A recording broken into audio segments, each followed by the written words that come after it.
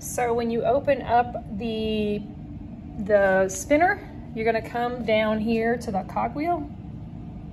No, sorry, I lied. Right here to this drop down where the 1 through 10 is. You're gonna have some choices.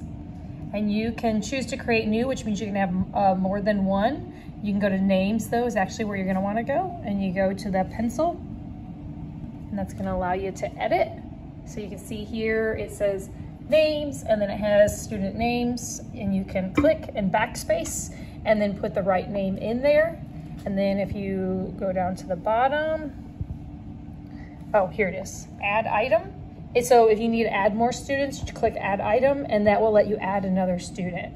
If a student leaves, you can click the trash can, and that will delete the student. And then if you want to move students around on here, this little button right here will let you move the students around if you want. And then of course you can color code them if you want as well. Once you're done, click save, and that's it.